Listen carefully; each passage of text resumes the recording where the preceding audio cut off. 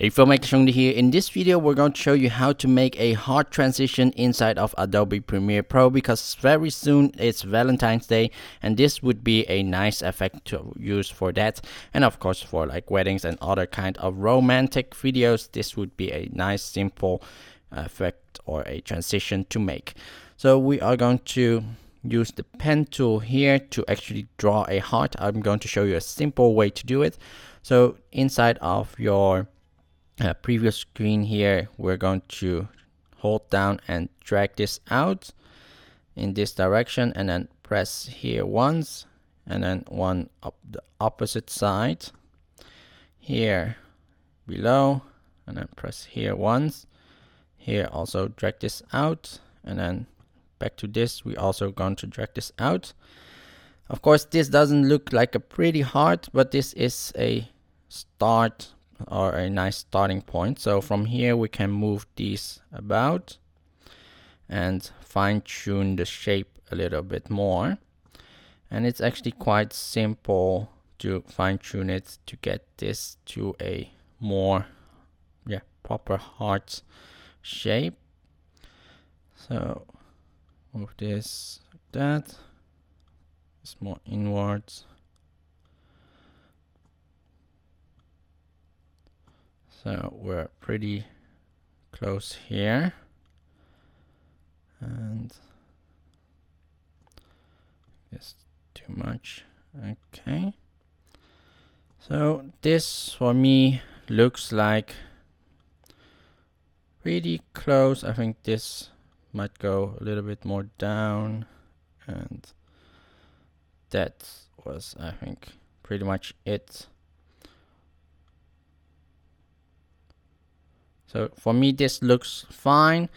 You could use of course an image to trace a heart, but this is a very simple way to actually draw a heart. Let's select this and drag this to the middle. So when those two red lines appears, the shape is fully in the middle. And one thing we notice, this anchor point is not in the middle, so we're going to drag this and move this into the middle also.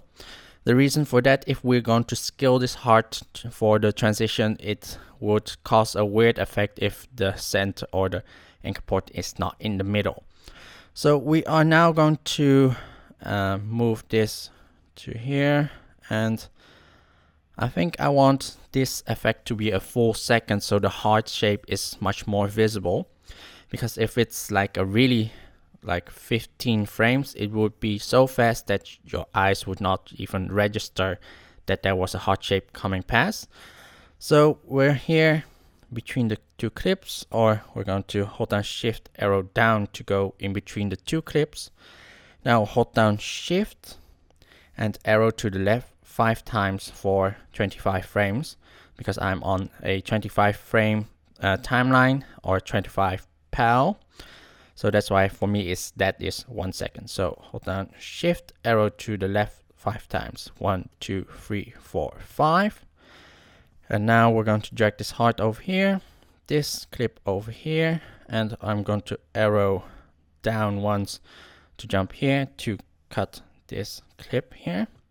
This one we can drag down so it doesn't interfere, and this one we can make it shorter like this.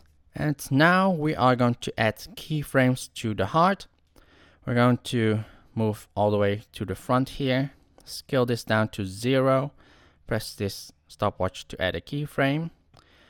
And now we're going to make this all the way big until it fills the screen. Sure, just fill the screen. And now drag this keyframe all the way to the end. Now when we play this, you can see this heart coming out. And maybe if you find it still too fast and you want it to be slower, we can make it a little bit more with a bezier at the beginning, so it's much slower, showing you a small heart instead of, and then speed up for the bigger size. So like this, drag this out. And now we can see it's slowly comes in like a small heart, and then like quickly becomes really big.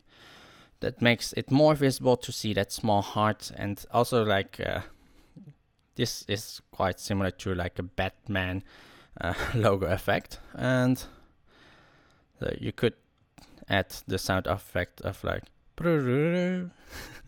so that would be like a Batman kind of a effect.